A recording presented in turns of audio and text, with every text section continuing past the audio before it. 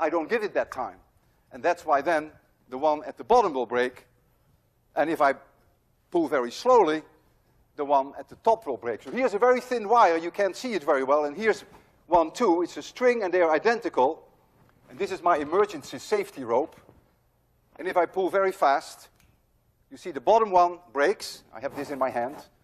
And the top one is still safe. However, if I repeat this and I do it very gently, it's always hard to get this in.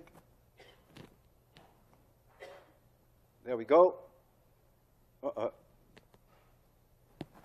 Okay, so now I'm going to slowly increase the force. I give the block plenty of time to come down. Plenty of time. And now the upper one goes. Have a good weekend. See you Monday.